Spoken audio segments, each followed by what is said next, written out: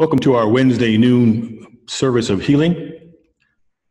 The service begins in the bulletin on page 2.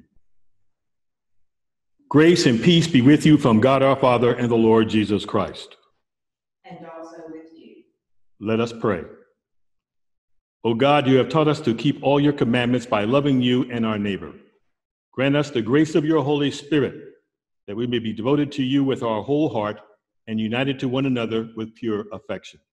Through Jesus Christ our Lord, who lives and reigns with you in the Holy Spirit, one God, forever and ever. Amen. O God of peace, you have taught us that in returning and rest we shall be saved. In quietness and confidence shall be our strength. By the might of your Spirit, lift us, we pray, to your presence, where we may be still and know that you are God. Through Jesus Christ our Lord, who with you and the Holy Spirit lives and reigns, one God, forever and ever. Amen. Now a reading of Scripture. A reading from the book of Hosea. Israel's sin and captivity. Israel is a luxuriant vine that yields its fruit. The more his fruit increased, the more altars he built. As his country improved, he improved his pillars. Their heart is false. Now they must bear their guilt. The Lord will break down their altars and destroy their pillars. For now they will say, "We have no king, for we do not fear the Lord. And a king, what could he do for us?" Samaria's king shall perish, like a splinter on the face of the waters. The high places of Aven, the sin of Israel, shall be destroyed. Thorn and thistle shall grow up on their altars. They shall say to the mountains, "Cover us," and to the hills, "Fall on us." Sow for yourselves righteousness, reap steadfast love. Break up your fallow ground, for it is time to seek the Lord, that he may come and rain righteousness upon you.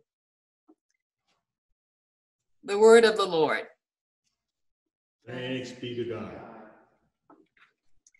The psalm appointed for the day is Psalm 106, found on page 741 in your Book of Common Prayer. Hallelujah! Give thanks to the Lord, for he is good, for his mercy endures forever. Who can declare the mighty acts of the Lord, or show forth all his praise? Happy are those who act with justice and always do what is right. Remember me, O Lord, with the favor you have for your people, and visit me with your saving help, that I may see the prosperity of elect and be glad with the gladness of your people, that I may glory with your inheritance. We have sinned as our forebears did. We have done wrong and dealt wickedly. In Egypt, they did not consider your marvelous works, nor remember the abundance of your love.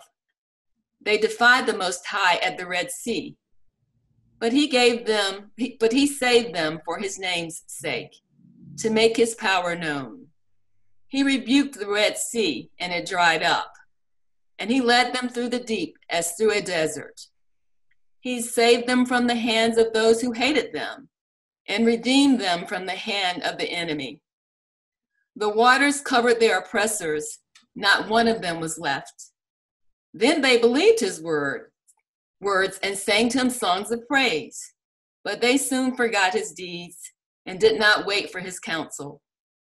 A craving seized them in the wilderness, and they put God to the test in the desert. He gave them what they asked for, but sent leanness into their soul. They imitated Moses in the camp and Aaron, the Holy One of the Lord. The earth opened and swallowed Dathan and covered the company of Abiram. Fire blazed up against their company, and flames devoured the wicked. Here ends the reading. The Gospel according to Matthew. Glory to you, Lord Christ. Then Jesus summoned his 12 disciples and gave them authority over unclean spirits, to cast them out and to cure every disease and every sickness. These are the names of the 12 apostles. First, Simon, also known as Peter, and his brother Andrew, James, son of Zebedee, and his brother John, Philip and Bartholomew, Thomas and Matthew, the tax collector, James, son of Alphaeus, and Thaddeus, Simon the Canaanian, and Judas Iscariot, the one who betrayed him. These 12 Jesus sent out with the following instructions. Go nowhere among the Gentiles, enter no town of the Samaritans, but go rather to the lost sheep of the house of Israel. As you go, proclaim the good news. The kingdom of heaven has come near. The gospel of the Lord.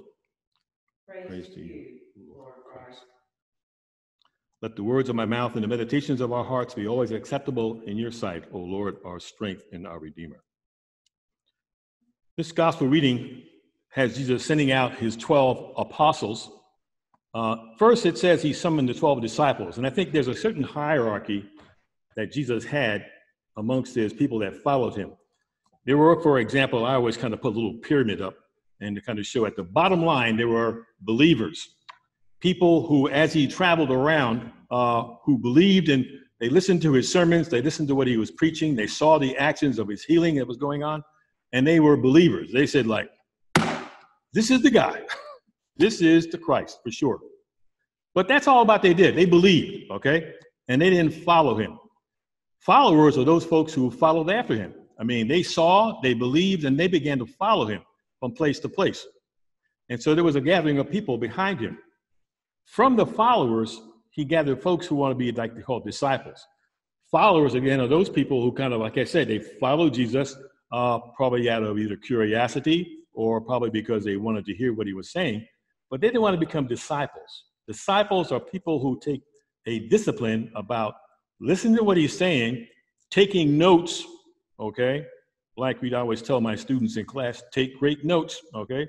So that way you can study for the exam that's coming along. But the issue is these are people we call disciples because they're taking notes and they want to be like the master. As Jesus says later on, the disciple is not above the master is not above the disciple, but the disciple tries to become like the master because they're studying and taking notes. And then from the disciples, okay, we find he takes these 12 and calls them apostles. Now he gives them then authority to go out and of course to the different places around to the lost sheep of Israel and to proclaim, again, the kingdom of God has come.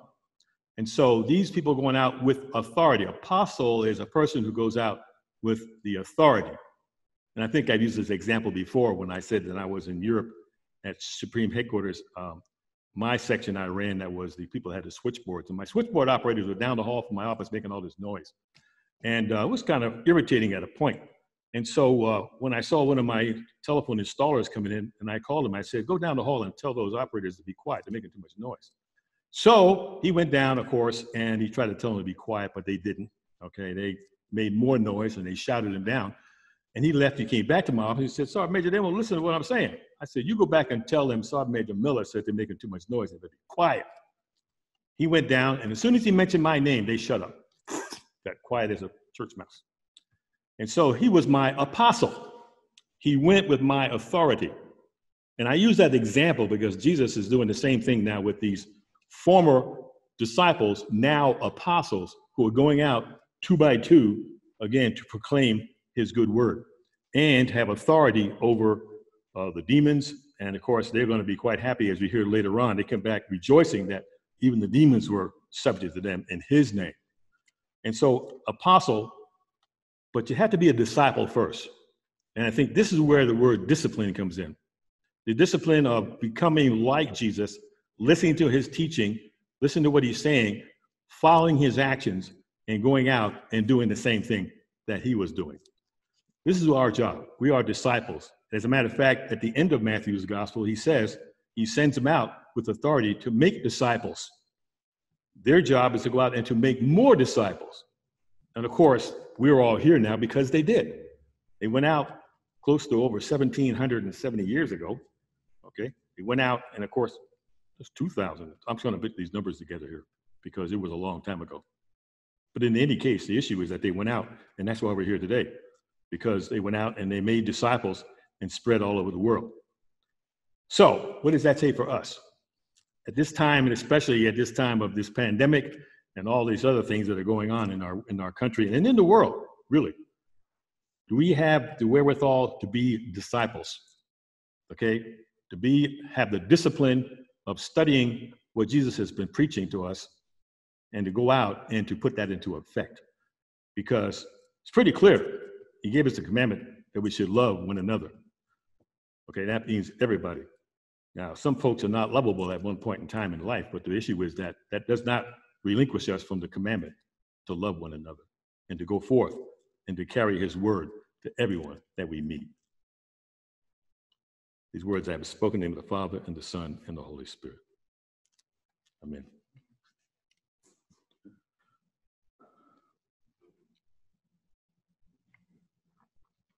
And now the litany of healing. Let us name before God those to whom we offer our prayers. Especially, I want to a special intention for little Benjamin Underwood at this time as he's going home from the hospital and he's dealing with these seizures.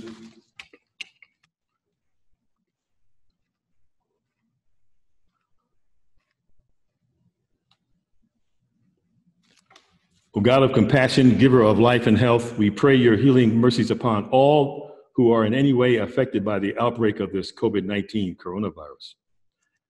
Comfort and sustain those who have been stricken, relieve their pain, and restore to them your gifts of gladness and strength.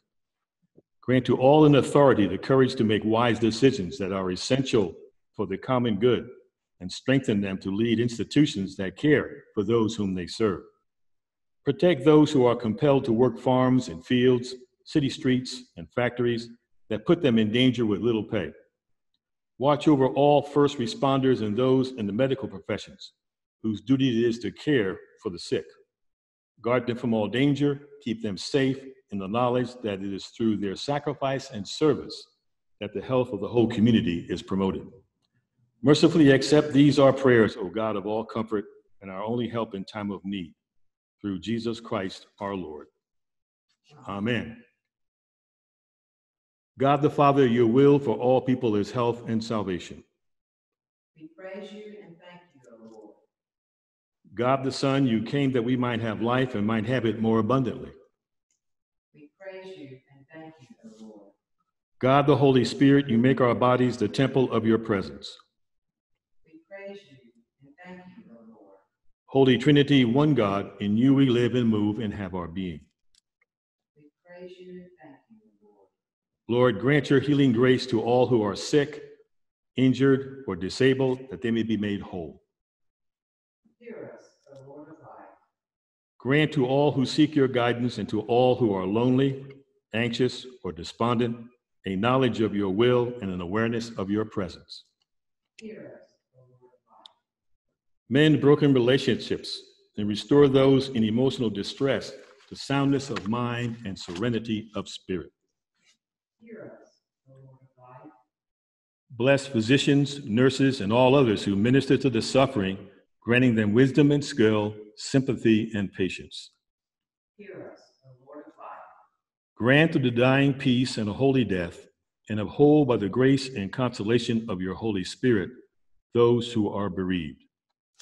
Hear us, O Lord of life. Restore to wholeness whatever is broken by human sin in our lives, in our nation, and in the world. Hear us, O Lord of life. You are the Lord who does wonders. You have declared your power among the peoples, With you, O Lord, is the well of life. and in your light we see life. Hear us, O Lord of life. Heal us and make us whole.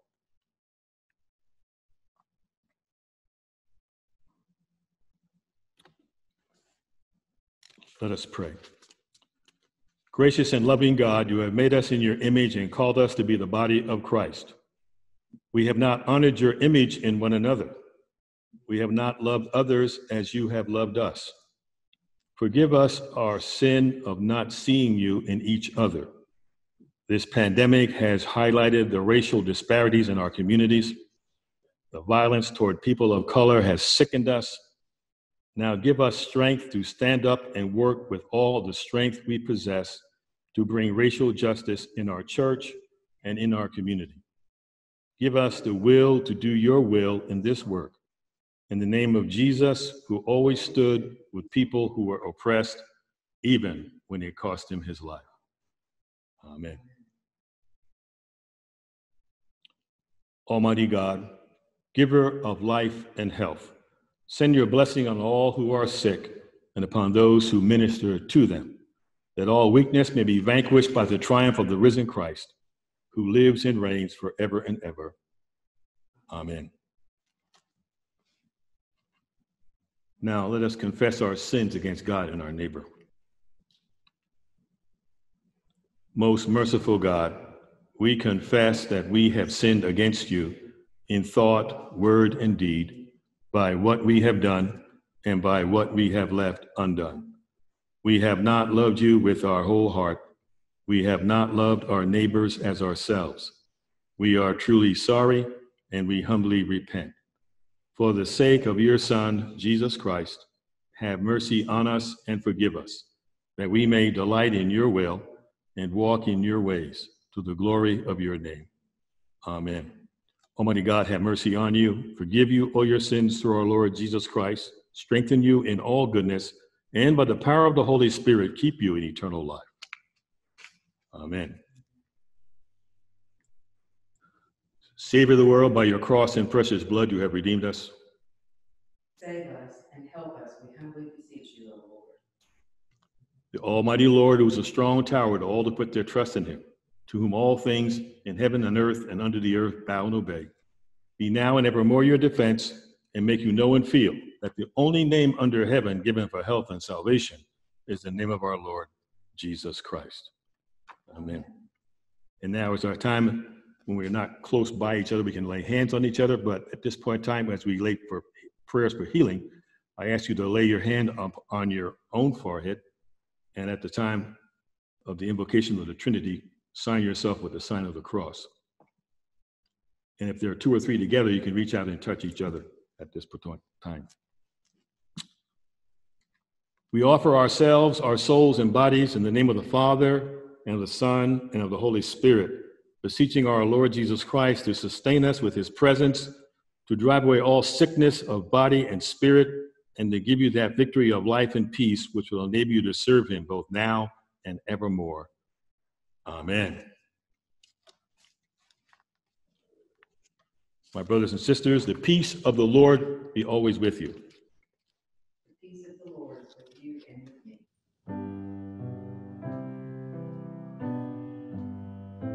One bread, one body, one Lord of all, one cup of blessing which we bless, and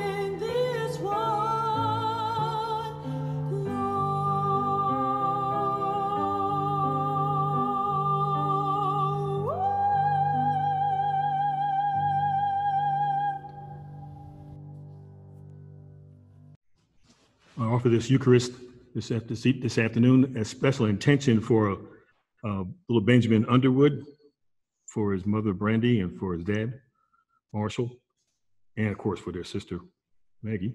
And we ask, oh Lord, that you will watch over them, and we pray especially for his healing. Eucharistic Prayer A, beginning on page 361. Blessed are you, O Lord our God, King of the universe. From your goodness we have this bread to offer, the fruit of the earth and the work of human hands. It'll become for us our spiritual food. Blessed be God forever. Blessed are you, O Lord our God, King of the universe. From your goodness we have this wine to offer, the fruit of the vine and the work of human hands. It'll become for us our spiritual drink. Blessed be God forever. The Lord be with you. And also with you. Lift up your hearts. We lift them to the Lord. Let us give thanks to the Lord our God. It is right and a good and joyful thing, always and everywhere to give thanks to you, Father Almighty, creator of heaven and earth. For you are the source of light and life. You made us in your image and called us to new life in Jesus Christ our Lord. Therefore we praise you, joining our voices with angels and archangels and with all the company of heaven, who forever sing this hymn to proclaim the glory of your name. Holy, holy, holy Lord, God of power and might, heaven and earth are full of your glory. Hosanna in the highest. Blessed is he who comes in the name of the Lord. Hosanna in the highest.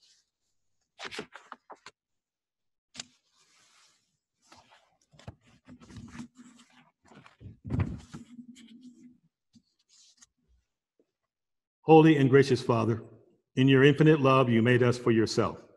And when we have fallen into sin and become subject to evil and death, you in your mercy sent Jesus Christ, your only and eternal Son, to share our human nature, to live and die as one of us, to reconcile us to you, the God and Father of all.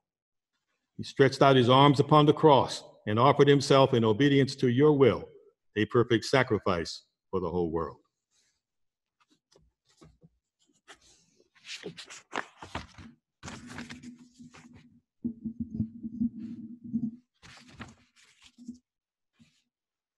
On the night he was handed over to suffering and death, our Lord Jesus Christ took bread. And when he had given thanks to you, he broke it and gave it to his disciples and said, "Take, eat, this is my body which is given for you. Do this for the remembrance of me."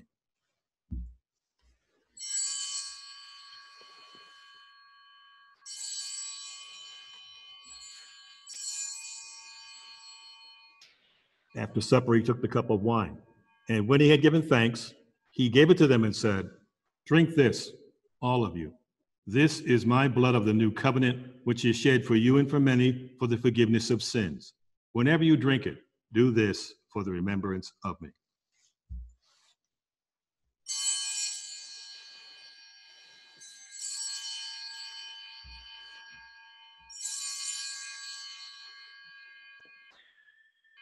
Therefore, we proclaim the mystery of faith. Christ has died, Christ is risen, Christ will come again. We celebrate the memorial of our redemption, O Father, in this sacrifice of praise and thanksgiving.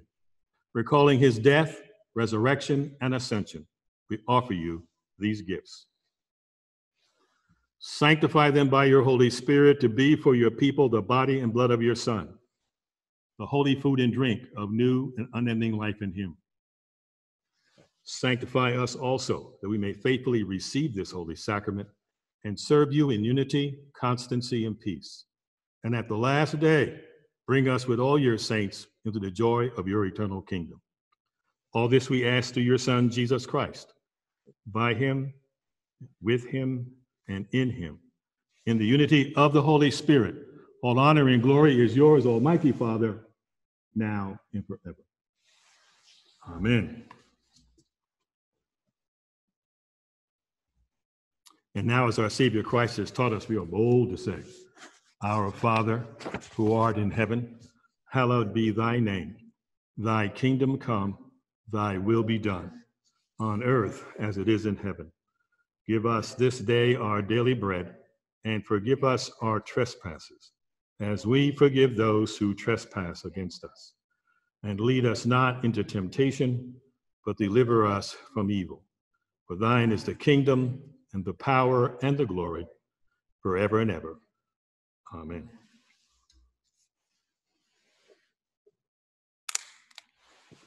Hallelujah. Christ our Passover is sacrificed for us. Therefore, let us keep the feast.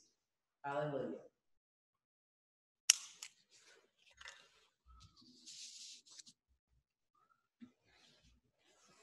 These are the gifts of God for the people of God.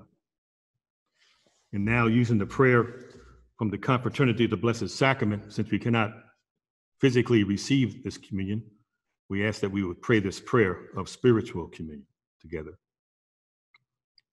In union, dear Lord, with the faithful at every altar of your church, where your blessed body and blood are being offered to the Father, I desire to offer you praise and thanksgiving. I believe that you are truly present in the Holy Sacrament, and since I cannot now receive you sacramentally, I beseech you to come spiritually into my heart. I unite myself to you and embrace you with all the affections of my soul. Let me never be separated from you. Let me live and die in your love. Amen. And now let us close with the post-communion prayer of the healing service. Almighty and eternal God, so draw our hearts to you, so guide our minds, so fill our imaginations, so control our wills, that we may be wholly yours, utterly dedicated to you, and then use us, we pray, as you will, in all ways to your glory and the welfare of your people. Through our Lord and Savior, Jesus Christ. Amen. May God the Father bless you, God the Son heal you, God the Holy Spirit give you strength. May God the Holy and Undivided Trinity guard your body, save your soul, and bring you safely to his heavenly country, where he lives and reigns forever and ever. Amen. Let us bless the Lord. Thanks be to God.